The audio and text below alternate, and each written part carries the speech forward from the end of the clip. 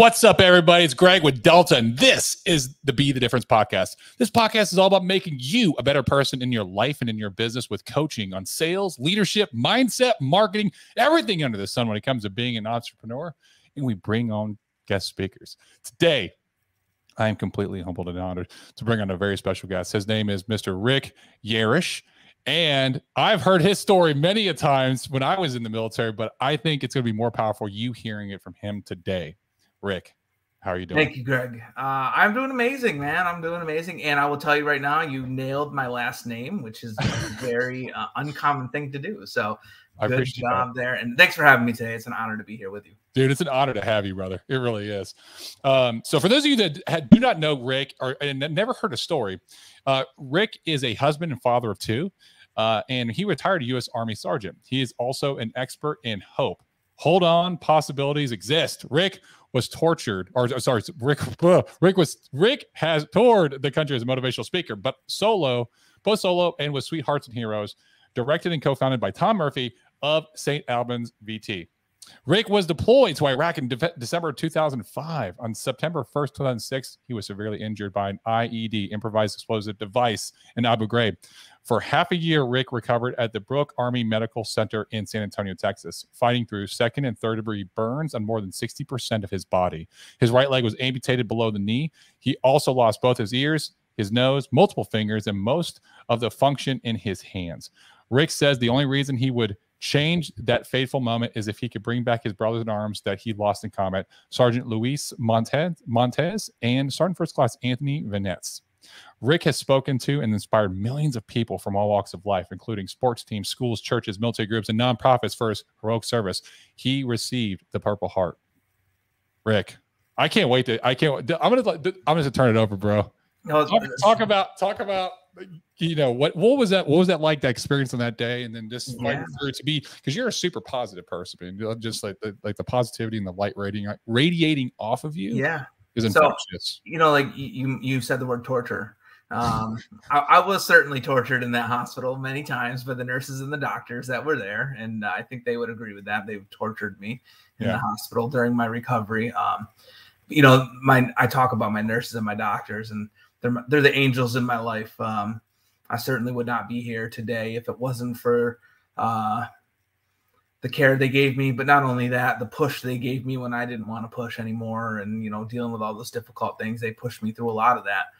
But you know, in that bio that you shared, you know, the most important part was almost the very first thing you said. I'm a father of two and a husband.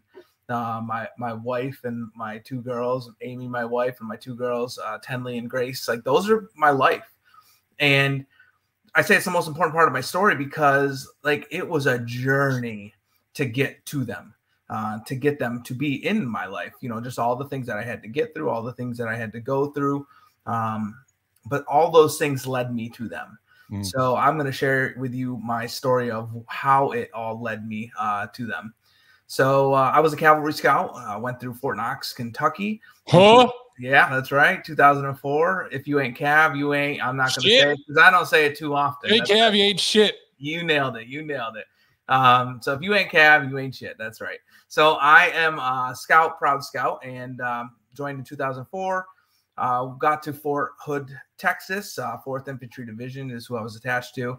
And then I was there for a year and then deployed. It's an interesting place. It's an interesting place. Killeen, Texas, Coppers Cove, all those places. Harger Heights. Spent a lot of time in Austin, Texas. You know, there's a little more going on there. Yeah. But, you know, I didn't really know what I was getting into when I joined. And this isn't something I share that often, actually. You know, right before we deployed, so I was in Fort Hood for a year, and right before we deployed, my sergeant major, sat us down. So I was a part of 122 Infantry, and he sat us down, and you know, kind of that hoorah talk before we go overseas. And one of the things that he said when he first started was, "You're not all coming home." Just straight up with us, like, you're not all coming home. And it was like a rude awakening, like, whoa. And I knew what war looked like, you know, from my buddies who had been there before. But I never really thought about not coming home. You know, 21 years old or 22 years old, invincible. That's what you feel like. You're not going to get hurt. You're not going to not make it. And it was true. there were many guys who were sitting around me that day who did not make it home. So we deployed in December of 2005. We were in Kuwait for a couple of weeks, and then made our trip up to Baghdad. We were in South Baghdad, a place called Fob Falcon. That's where we started off.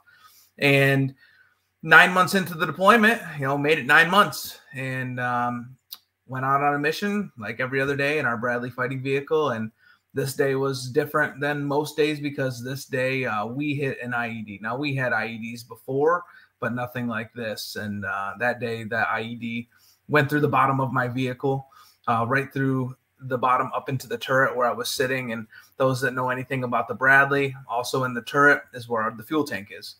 And it hit the fuel tank, covering myself, covering my buddies who were in the vehicle with me, Sergeant Montes, Specialist Lowe, in fuel, and instantly we were all on fire.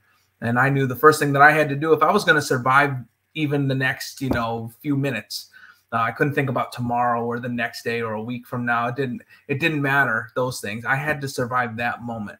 And the only thing I could do was get out of the vehicle. That's how I had to start. So every day when I climbed into the Bradley, I closed the hatch cover behind me, because most people know that when you're going on a patrol, you're supposed to keep those hatches closed, especially if you're in a combat situation, in case we ever got hit with chemicals. So we closed the hatches. But that day when I climbed in, I actually didn't close the hatch cover behind me. Thank God. Because if I had, there's no way I would have found that little tiny lever that was above my head that I would have had to hit to open up the hatch cover above me. There's no way. With the chaos, the smoke, the fire, it wasn't happening. So thankfully I didn't close it, and I was able to just climb through the top. Once I got to the top, the next thing I knew I had to do was I had to get off of that vehicle. I had to get away from the fire. Problem was, I didn't have time to climb down because I was totally engulfed in flames. So I had to jump. And 10 feet from the top of the turret to the ground, so it's a long ways down. But, that's a manageable jump in the perfect circumstance. But it wasn't obviously the perfect circumstance because of the fire and the smoke. I couldn't see. So that second difficult thing was the fact that I was going to have to make that jump blind. And that's what I did. I just took a leap of faith, hoped that I would clear the side of the Bradley, hoped that I would make it to the ground, and hoped that I would do it safely. But when I landed on the ground, it was not safely. I landed and I couldn't brace myself for the landing because I couldn't see the ground. And when I landed, I snapped my leg. I broke my right leg below my knee and ended up in an amputation of my leg later on in the hospital. Now, this is where my story gets hopeless, truly, because that's when I was on the ground and I was on fire. The next step I have to do is put that fire out. I got out of the vehicle. I got off of the vehicle. Now I got to get that fire out. And I did what I was taught to do. Stop, drop, and roll. That's what we do when we catch on fire. We learned that 4 or 5 years old. So I rolled around on the ground and I tried to put the fire out, but I could not because there was too much fuel. There was too much fire. Like, stop, drop, and roll. I'm sure it works if your shirt is on fire or your pant leg is on fire. Like, not if your entire body is engulfed in flames. And then people were like, well, why didn't you just get up and run? Well, remember, my leg is broken. I can't move. I can't stand. I actually did try to stand and realized my leg was busted. And even if I could, where was I going? My face is on fire. I couldn't see anything. I had no clue. So the most hopeless situation of my life was in this moment, because that's when I laid on my back after I tried those things and I looked up into the sky and I just gave up. Like, I accepted the fact that I would die in that moment. I didn't know what else to do. I tried the things I knew what to do. Now, today, in my life today, I know that I may not know the answer of what to do in life-threatening situations, but I know that the answer is never nothing. That I know. And so I don't know what I should exactly have done in that moment, but it was something. And I had given up. And, hope to me stands for hold on, possibilities exist. And at that time, I wasn't holding on for any possibilities that existed. I didn't know that I'd be sitting with you here today, Greg. I had no idea that I'd be presenting to students in this world, almost 2 million at this point. I never knew I'd have a wife and girls. And those are the possibilities that I'm talking about. We don't know sometimes what they are. But if we hold on to really difficult things, we can find out what they are. And today I found out what those things were. But in that day in Iraq, when I talk about this story, people are like, okay, hold on, possibilities exist. That's life and death stuff. yes, in my situation that day it was, but it's not only life and death. Like, we all deal with difficult things in our life. And sometimes those things aren't just life and death situations. They're things that maybe we love doing, something that we've committed ourselves to, what we've been doing for a long time. And then all of a sudden that thing has become really difficult. And we say to ourselves, you know what, I don't want to do this anymore. It's too hard. If you give up on that thing that you've committed yourself to and you say, you know what, I'm done. Okay. You're never going to see the results that come from getting through it. You're never going to get to see the possibilities that exist. You're never going to experience the reward that comes from getting through those difficult things. And I just know that when something is extremely difficult, that just means there's a bigger reward in the end. When you get through that really difficult things, there's an amazing reward. And sometimes it's just really hard to see what that might be. But again, you got to hold on to find out what that reward is, what that possibilities that exist are. So that day in Iraq, thankfully, I only gave up that hope for a second because I ended up rolling in one direction. No idea which direction that was in. Could have been right back to the Bradley. I had no situational awareness in that moment. Thankfully, it was not. I actually was rolling away from it. And I ended up rolling down a little hill and into a canal that was there. A canal that I had no clue was there. But it was just enough water in that canal to put the fire out. Eventually, a couple of my buddies found me in the canal and they carried me out. My buddy Sergeant Vinetz, who you mentioned earlier in my bio, he ended up passing away a couple years later, actually in a different war in Afghanistan. But he pulled me out, and my other buddy, Staff Sergeant Jackson, pulled me out of the canal and got me up to the top. And about 30 minutes later, the helicopters came and took me away to a hospital in Baghdad. And then from Baghdad, I flew to Landstuhl, Germany. And then in Germany, I flew from there to San Antonio, Texas. And I ended up in that hospital in San Antonio for 6 months. So half of a year I spent in an amazing hospital. Honestly, I mentioned my doctors and my nurses and the amazing people that they are. I would not be here today if I did not make it there, because when I made it to Germany, they called my parents and they told my parents to come to Germany. They said, get your passport. My parents didn't have a passport. They said, get your passport and come to Germany. And basically what they were saying was, you need to come and say goodbye to your son, because Germany wasn't a burn center. And I needed to be somewhere where it was specializing in burns, but I wasn't stable enough to get on the airplane in Germany to fly me to San Antonio. So they didn't think I was, and they had other guys who had to get on that plane and go, and they had to get them back. So they were going to leave me in Germany, and basically that was going to be the end probably for me. My parents were getting their passport, and they got another phone call, and the doctor said, never mind, go to San Antonio. We got them on that plane. They said the stars lined up right. And I wouldn't be here today if it wasn't for the fact that I got on that plane that day. That's the hardest part of my story. That really is. You know, talking about Montez for sure is a big part of that, because I miss him every single day, but I talk about him every single day. I mention his name every single day. And the other hard part is my parents, you know, getting that phone call and, you know, the hopelessness that I'm sure they felt, knowing that they were coming to Germany to say goodbye to their son. But that's the beginning, man. That's not the most important part of my story. That's just the beginning of my story. That's what the catalyst of what propelled me to where I'm at today. Mm. And that's, you know, a father and a husband and a speaker and a restaurant owner and a lot of other things in my life. And, you know, those are the positive things. I got some flaws as well, just like we all do. But those are some of the positive things in my life. And what happened to me that day in Iraq is what led me here. And I'll tell you right now, and we'll move on to whatever you want to go on to after this. That was the best thing that ever happened to me in Iraq. That was the best thing that ever happened to me, because it led to all those things that I just told you about. Man, that is an incredibly powerful story to hear. I can't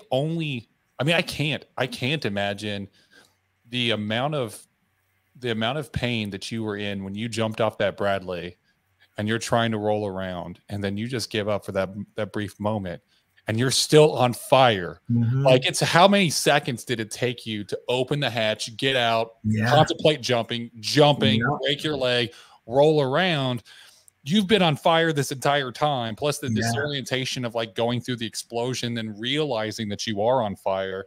It's probably been at least a minute I mean, I'm guessing, but not quite a minute. But it was and I've done this in my head. I've actually gone over that whole scenario in my head, trying to figure it out.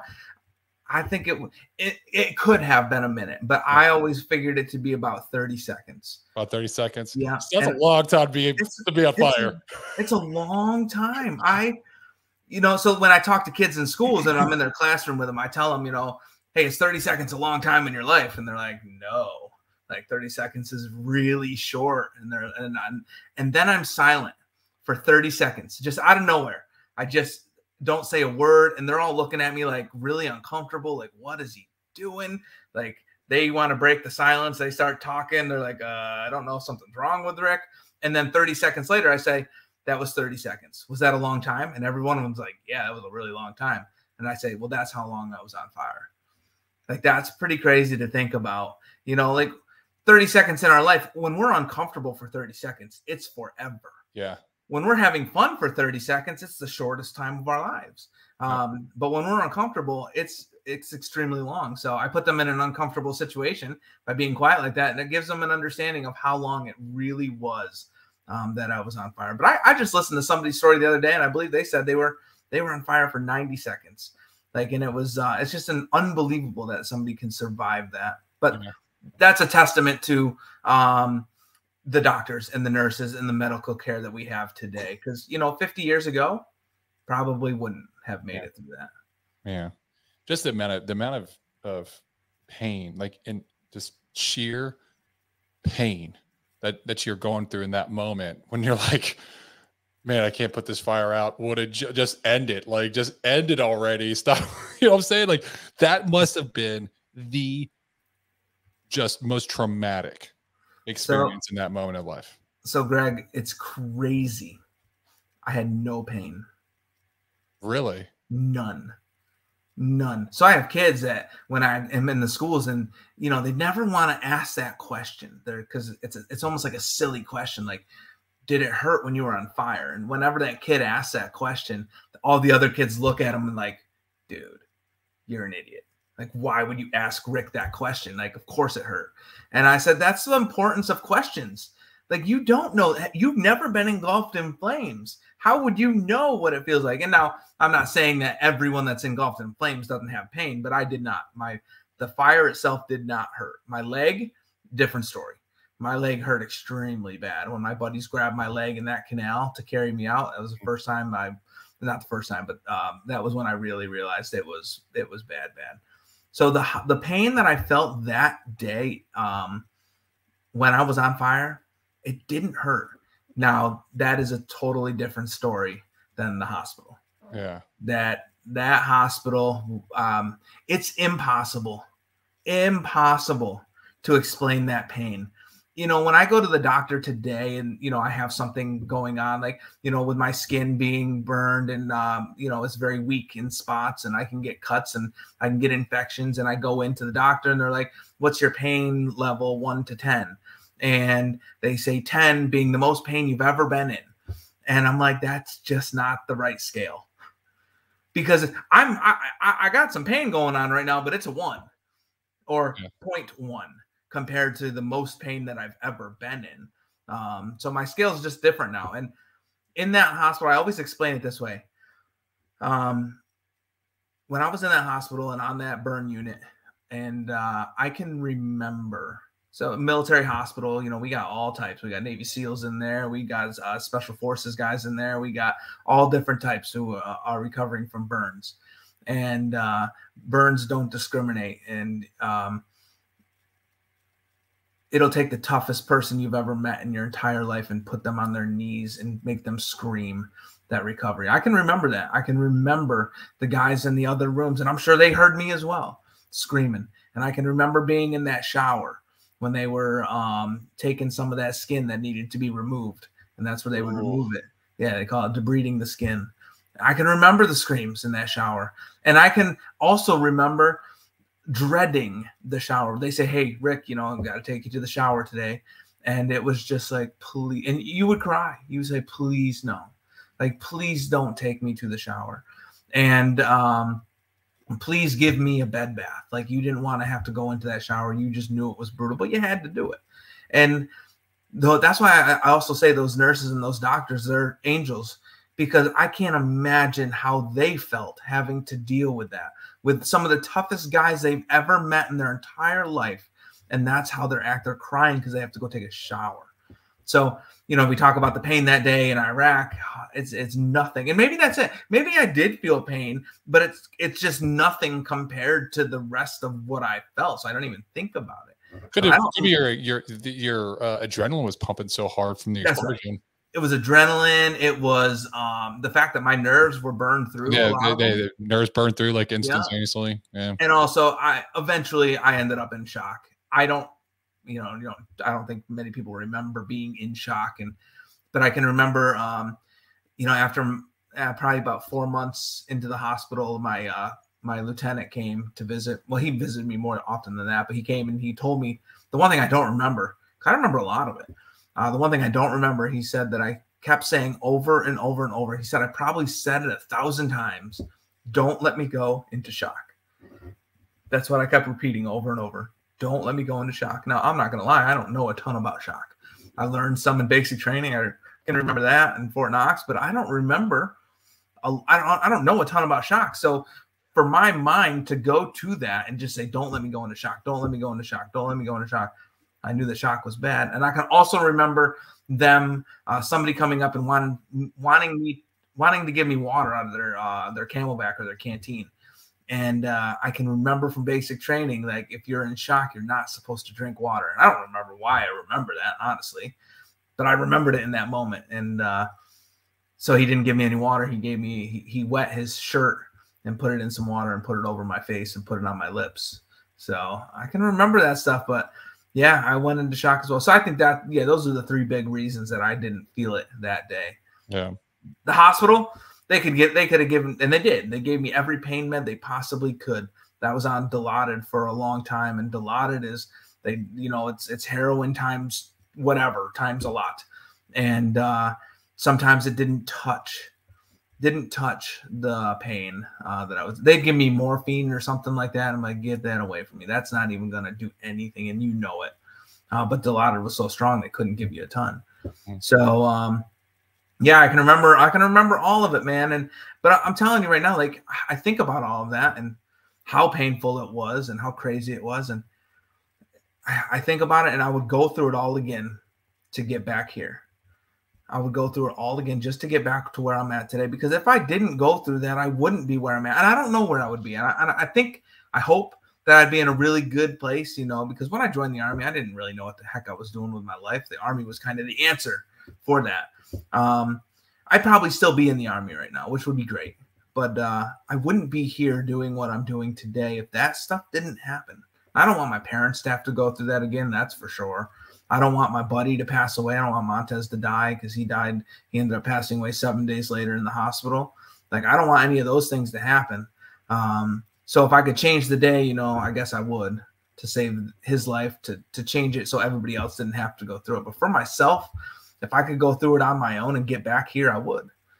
But the problem is I would never get back here on my own. That's impossible. Yeah. I'm here because of the people that surrounded me and the people that helped me get through it. Going through something like that is just incredibly traumatic and life altering. You have a lot of options of which path you can take.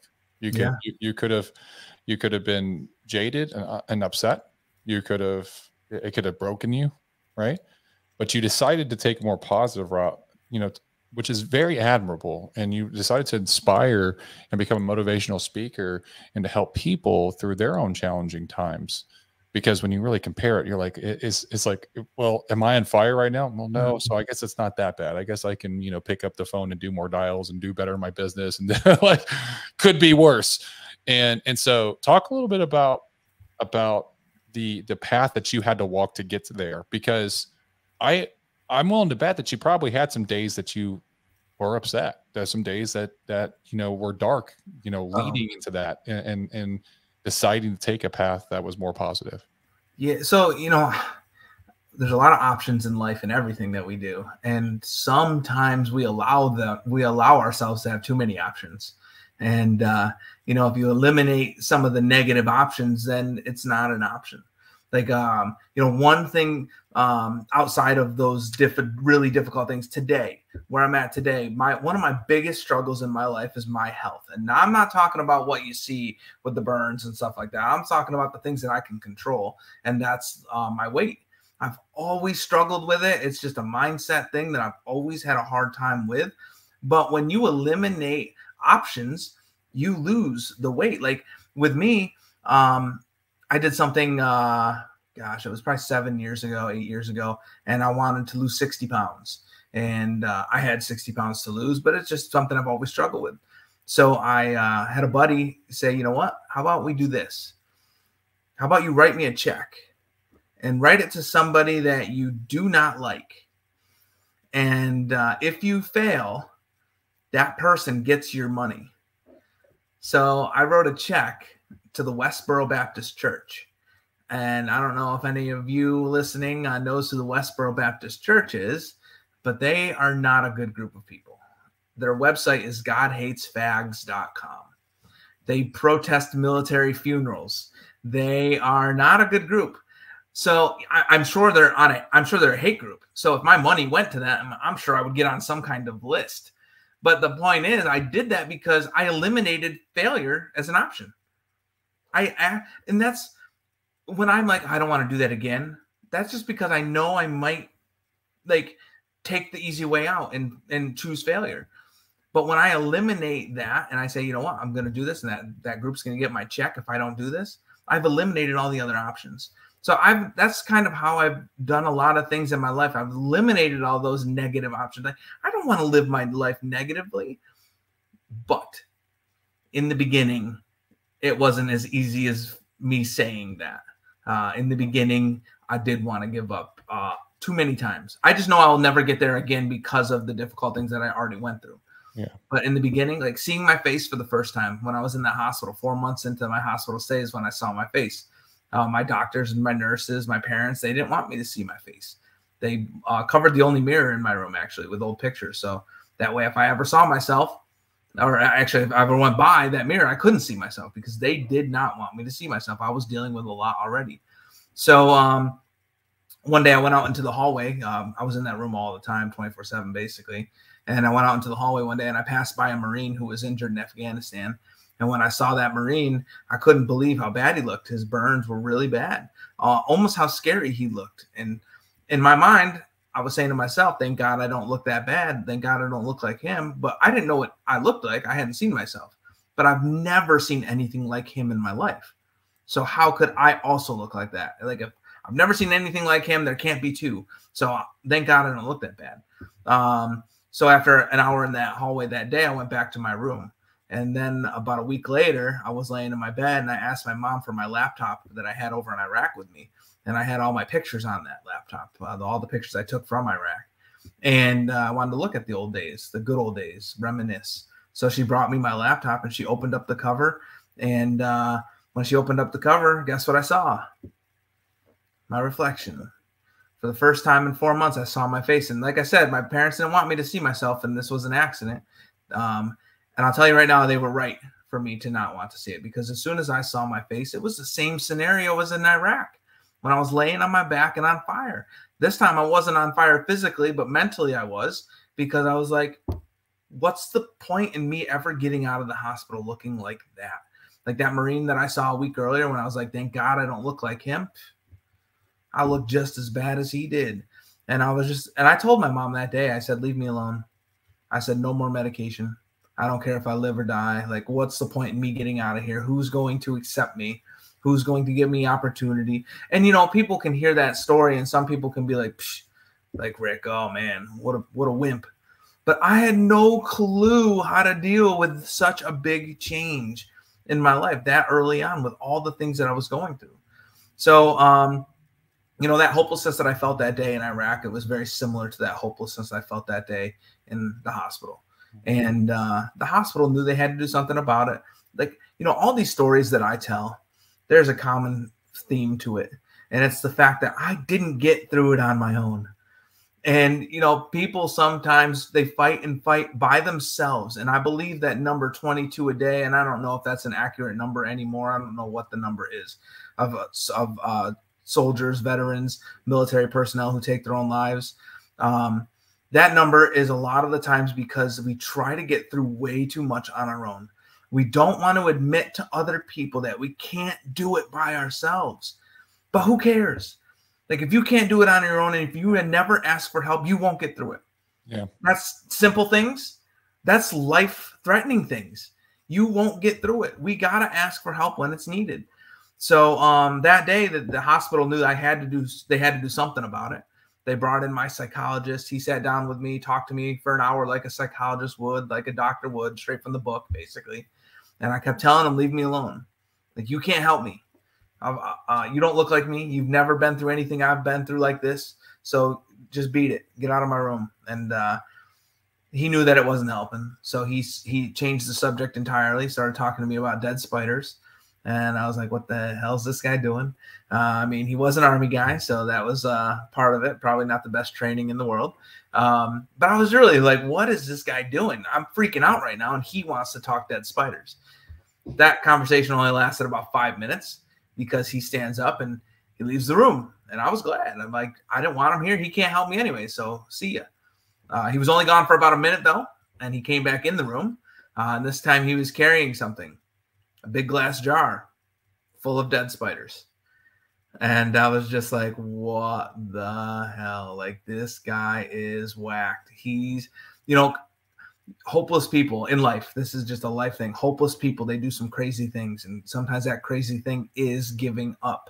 And whatever led to that hopelessness, I don't know what it is, but hopelessness in the end, it leads to people giving up. And that day, that was where I was. That was the crazy decision that I was making again. Told my mom no more medication. And I didn't know what he was doing that day, but I said I believed I was crazy. But when he walked in the room with those spiders, I realized that I wasn't crazy. He was the crazy one. Like, he needed a psychologist to sit down with him and talk about his life. But what he was doing worked. I didn't know what he was doing in that moment. It took me years to figure it out, but all he was doing was he was taking my mind away from that. He took the time.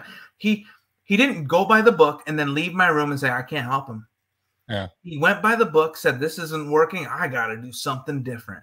And he came back in and he took I forgot an hour earlier, I told my own mom to her face that I don't care if I lived or died. He took me away from that. And in the end, what he did for me was give me hope. That hope that I'm talking about, hold on, possibilities exist. Without him and the hope he gave me, I don't see these possibilities today because I'm probably not here. We got to hold on to find out what they are. And we need people along the way to give us that hope. And we also have hope that we can give to other people. Yeah. Like, every one of us was born with it. We can give it to other people when they're struggling. And sometimes it is picking up the phone for the person that you might not want to talk to that day. But maybe they need you to talk to them that day. So I just think about that stuff. That was one of the stories along my recovery. You know, and in that story, you know, I talked about when I saw my face and who's going to accept me, who's going to love me. That's a big one that guys don't want to talk about. And nobody wants to hear me say, who wants to wake up next to that guy, the way he looks. You know, if I say that, it's a little easier. But when somebody else would say that, they're like, ooh, how could you say that about Rick? Well, that's just the truth. Who wants to wake up next to the guy with hands like this, with a nose like I have, like my ears gone, my nose gone, like my hair half gone? Like, who wants to choose to do that? And I didn't think that would ever happen. And then, you know, years later, I met my wife, Amy. And but that's the power of hope. Like, I can sell hope to people. H.O.P.E, hold on, possibilities exist. And at that time, I was still not believing it until I met Amy. There were parts of it that I didn't believe. Like, hold on, Rick, you'll find somebody who loves you. You know, and I've been married to Amy for going on 6 years now. So, like, we have to hold on to find out that the possibilities are amazing. And that's one of those possibilities, my wife and my two girls. So that's just one of those hopeless stories that I felt. But I'm telling you right now, there are probably 100 more of them. That's so amazing. That's so amazing. What got you into the public speaking space? saying something really stupid to somebody one day. Again, product, you know, of the people around me. This is, again, the common theme. I went to an event after I got out of the hospital, and my mom signed me up for it. I did not want to go because I was in rough shape. I didn't want to leave my comfort zone. My comfort zone for 6 months was the hospital. Yeah. After that, my comfort zone was the little apartment that I stayed in across the street from the hospital, but not far removed from the hospital. So she signed me up for an event in Houston, 2 hours away from San Antonio, and I did not want to go. I was actually in Sugar Land, Texas. I did not want to go. I was terrified of going. I knew that I wasn't going to be able to ride in my mom's van to the event. They were going to bring a bus to bus everybody over. And I was terrified that this bus wouldn't have a lift. Like, you know, they didn't prepare for me, so they probably aren't going to have a lift, and I'm going to have to figure out how to get on this bus. And I mean, of course they're going to have a lift, honestly. It wasn't just me that was going. It was going to be a bunch of guys who were missing legs and other limbs and paraplegics, quadriplegics. Like, they were going to have a lift.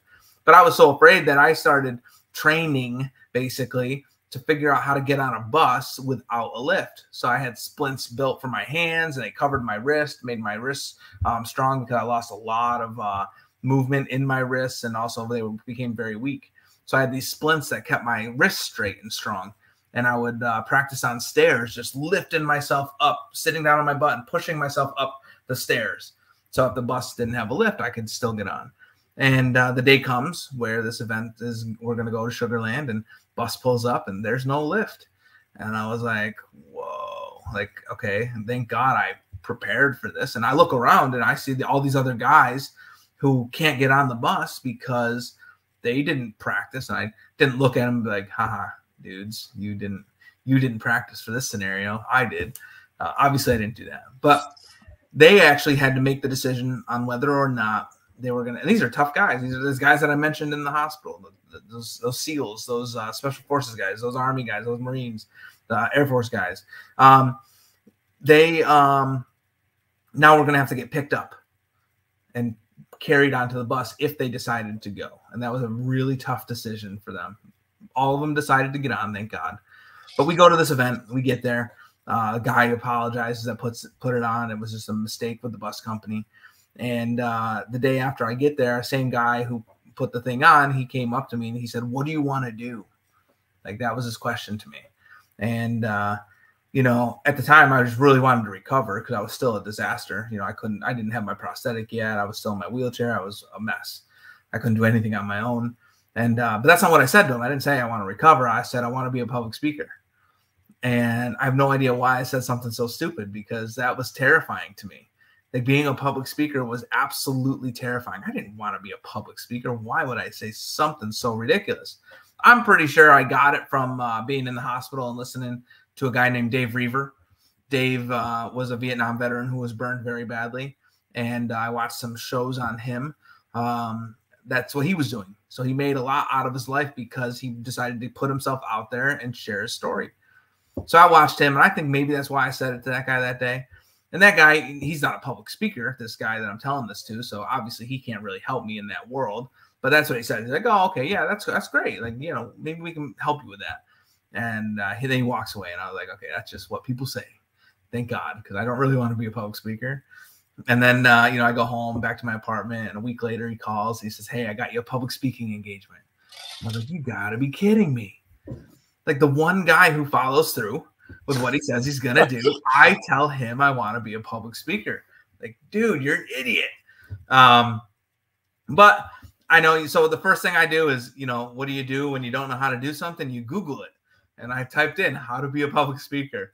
And I can remember it was like chronicle.com or something. Like, if you type in anything like, how do I do this? Chronicle.com comes up with like the answers.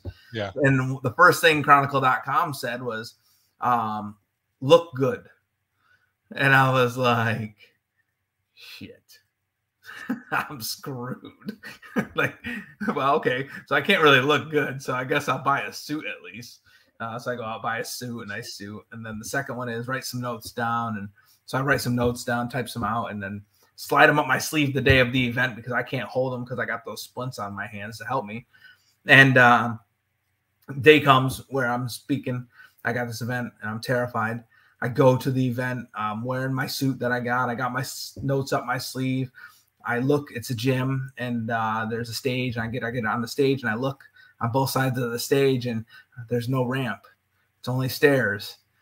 And this is the same guy that booked the bus with no lift. And I was like, dude, like, you just hate handicapped people, don't you? Like, that's where we're at now. And I wasn't going to get my new suit dirty, so I wasn't scooting my butt up those stairs. So I just hopped up the stairs, one leg, hopped up. Somebody brought my wheelchair up. I sat down, and I started talking to those people, and I have no idea what I said to them. No clue. Just straight blackout, like blackout, start talking. Blackout. Like, oh, what happened? Blackout. I forgot that I wrote notes down. I forgot that there were notes up my sleeve. That's so and funny. I have no clue what I said to them. And I only talked for 10 or 15 minutes.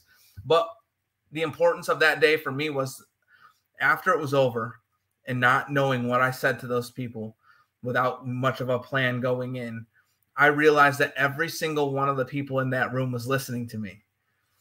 And it was because I have a story, and the way I look, it's going to draw attention. That's just the way it works. Whether I like it or not, that's the way it works.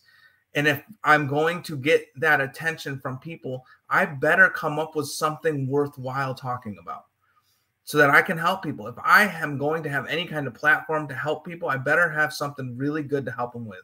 Yeah. So that day when I spoke, even though I did not want to be a public speaker and it terrified me, and I'll even say it's something that I hated doing, that's the day that it became something that I needed to do. Not only because I knew it would help people, but also because it would help me. And it did help me that day. So it became something it started as something I hated, became something that I needed, eventually became something that I wanted to do. And today it's a love. It's something that I absolutely love doing. But it came from something that I hated. That's the growth of it. And, you know, we're almost 17 years later. But I would tell you probably about year 6 or 7 after is when I started to really love public speaking, because I know I can help people. And again, you know, there's some selfishness in it because I am helped as well when I get to share with people and people get to come up to me afterwards and tell me what I did for them. That means a lot to me. And that's my fuel. It keeps me going. Well, I mean, I completely understand it. And you should be made to feel good. You should be getting value back from it because of the value you provide. And when you do things in the heart of service, so you're trying to provide a value, it is only normal and natural that you're going to get an immense amount of value back from it as well. Oh, for sure. I think about people that I hear, I got to do something for myself. I got to do something for myself. You know, always worrying about everybody else. I got to do something for myself. When I'm doing stuff for other people is when I'm doing something for myself. Mm-hmm. Like, that's what it feels like. My reward comes from not doing nothing. It comes from doing something and doing something for other people. Like, it feels good. So I always challenge people. Okay, you got to do something for yourself, but maybe that something for yourself is doing something for others and it's helping people. But yes, there has to be some reciprocation at times. You know, those people have to, and that's, you know, in our world of sweethearts and heroes, sweethearts are the people that carry hope for other people. If somebody's helping you out and has given you hope in your life, let them know. Tell them what they've done for you so that they will do it again for somebody else. You know, that guy I told you about that gave me that opportunity to be a public speaker that first time, I actually just texted him yesterday. I got a text back from him today. That was over 16 years ago.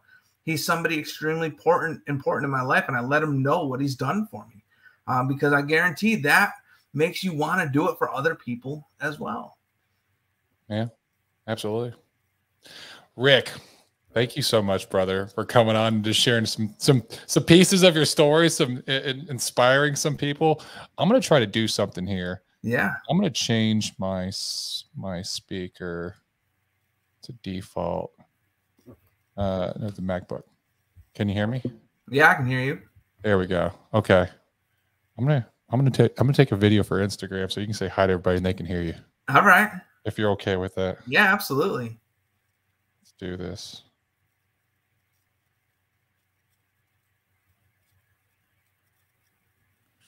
Actually, cancel. Didn't do that. See if I can get. Trying to make this screen bigger. I've never done anything like this. But I think this is super powerful. Hold on. Let's see.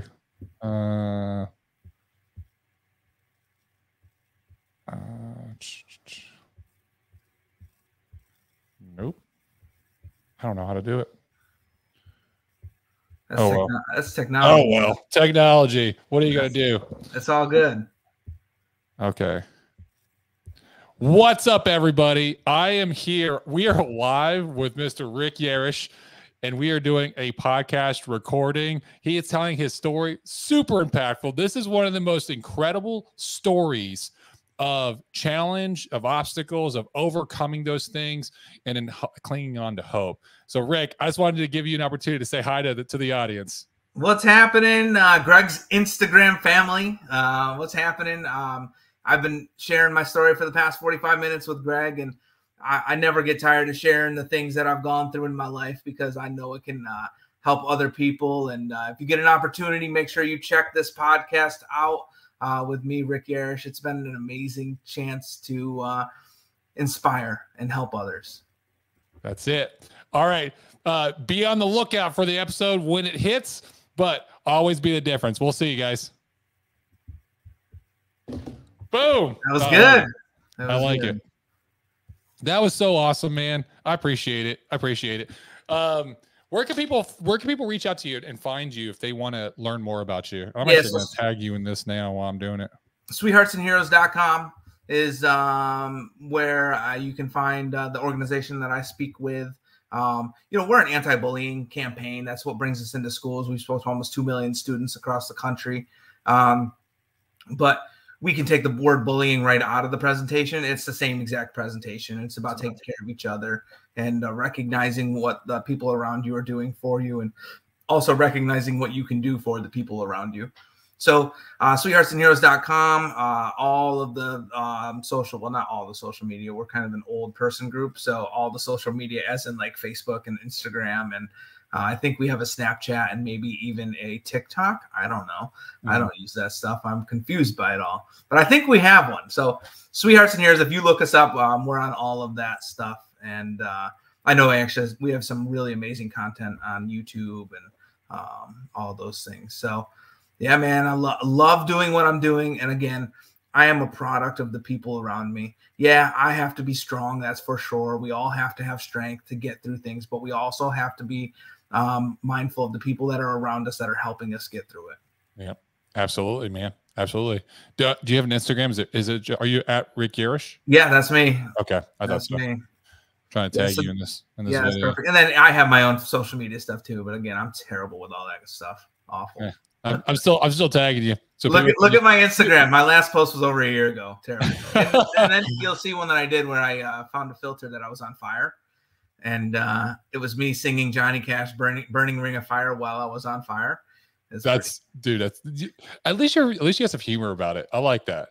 Dude, I have no ears and no nose. If I didn't have a sense of humor, I'd be screwed. I find that most people in the military are like that anyways. We just have a really sick sense of humor. Yeah. So it kind of gets you in those dark times. My buddy who had pulled me out of that canal, when he was standing over top of me and helping me deal with it, I asked him a silly question. I said, "How bad is it?"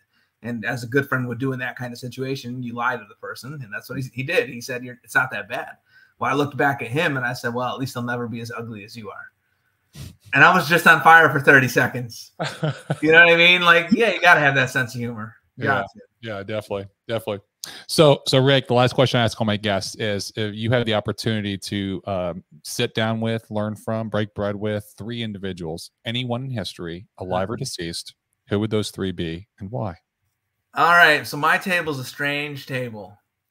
It's a weird table. So number 1, Jesus Christ. Okay. That's too strange.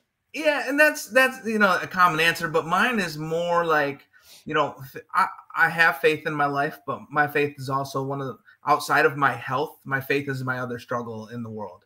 I want to have a stronger faith. I struggle with it. I really do. Just like I struggle with my weight. So, I just want to talk to him and have that conversation. Just get to know him. That's what I would want to do. The second one is Chris Farley, because there's no one cooler than Chris Farley. Now, he is no longer alive, but I loved Chris Farley. And the third, you know, my table, unfortunately, is all deceased today, is Einstein. Einstein is my He's a good one. I don't get that one a lot. Yeah, well, you know, Einstein, obviously one of the smartest people ever to live in this world. But he said some amazing things outside of like science stuff. He made a statement one time saying that this world is a dangerous place, not because of evil people, but because of those who choose to do nothing about it. Yeah. I want to talk to him about that. You know, like, because that's a fact. There's always going to be evil in this world. We will never get rid of all the evil in this world. But when we do nothing about it, that's when we have the problem. When we let that evil thing, that evil person do what they do, that's when we have the problem. So I love that statement. You're never going to get rid of all the evil in the world, but if you don't do anything about it, man, that's where things can be bad. And that's my table. I like all three of those. And I like that quote. I like how you brought that back. That's amazing. Especially given the state of the way that our culture and our civilization is today. Right. So that puts the responsibility on us. That makes it easy to not point the finger at that person who's you believe is the person who's making everything so awful. Mm-hmm. Do something about it then. Do something about it. Absolutely. You know, get a group of people and say, you know what, we got to figure this out. What do we do?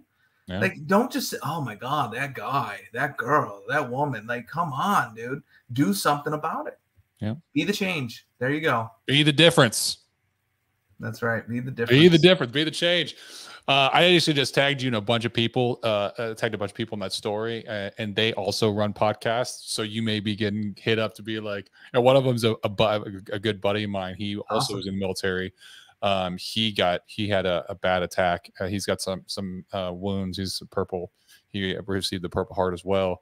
And so him and I just spent this past weekend in Wisconsin doing an event, speaking on stage and sharing our stories. So he's a good dude. He's got a great podcast. So I'm gonna link him up with you and be like, yo, you gotta get this guy on your podcast. I'd love to talk to him, man. I love it. Again, I love sharing my story. I do it almost every single day. It's just a part of who I am. And you know, people always will say also, you know, don't let things in your life like make you become who you are. Mm-hmm. I don't know about that one either, man. Like I've embraced what happened to me, and it has become who I am. Because of my injury, I am much better than I was before. So don't let it affect you negatively, sure. Yeah. But if it's positive things, who cares if that shaped you? Let it. Absolutely. Absolutely. Rick, thank you so much. Thank you so much for coming on the podcast, brother. For all of you watching, for all the audience that watched up to now, then you obviously got value. So do me a favor. Go share this story. You know, share it to somebody else that can learn from it, that's in a dark spot, that needs that help to grab onto the hope by comparing their situation to somebody that they cannot really compare to because their situation isn't as bad. It may be difficult, and it may be in their mind. They may be within a prison in their own mind, and they feel like all hope is lost, but it's never lost. It's never lost.